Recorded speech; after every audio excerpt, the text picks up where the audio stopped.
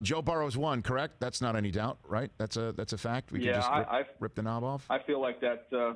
I feel like that is a certainty there that he's going to be the first pick, and the Bengals they'll get their guy. So then the draft begins, I think, at 3, if we assume that Chase Young goes at 2, and then the fun begins. Right. And then 3rd overall are the Lions. Now, I know mock drafts do not include trades. How likely, what are you hearing right now about maybe an itchy trigger finger by the Dolphins or the Chargers knocking on the Lions' door and saying we need to hop up to 3 to make sure we get the quarterback we want? What are you hearing on that front right now?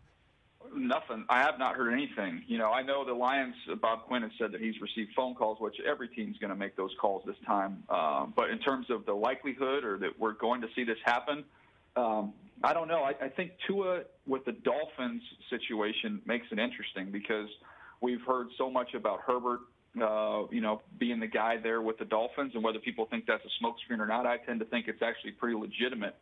So if you're the Chargers and say you're a Tua team, right, you really want Tua to just energize this city and this fan base, and you've got a really talented team, and he can be the face to replace Phillip Rivers.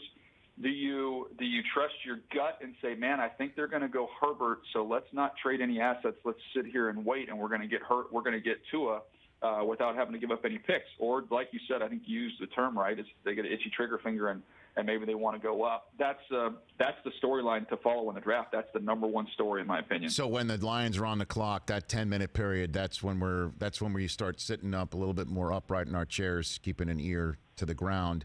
And then if the Lions don't move, it is a CUDA.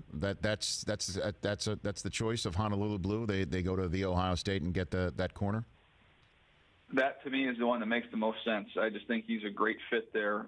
That's the Patricia way. If you go off the Belichick playbook, which is where he came from, and they build their defense back to front instead of front to back.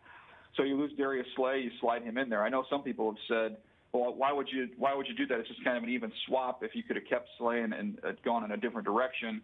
But this is a younger, cheaper version. So that still, to me, looks like the pick. Hey, you watched all the way to the end. Thanks for that. Watch more right here.